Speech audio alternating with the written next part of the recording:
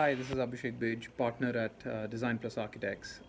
So the shutdown has definitely affected architectural practices. Sites have completely paused. All the conversations that were there have paused. New conversations have completely shut down as well. So what can an architectural practice do at this time? Of course, there are personal sides to this.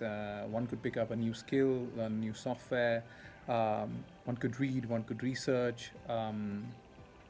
So you could pick up a hobby, spend time with family. Uh, yes, those are definitely there. And if you can contribute to the society. This is the time. If you can make a valuable contribution, you can enjoy the break. You're never gonna get this again. Hopefully not.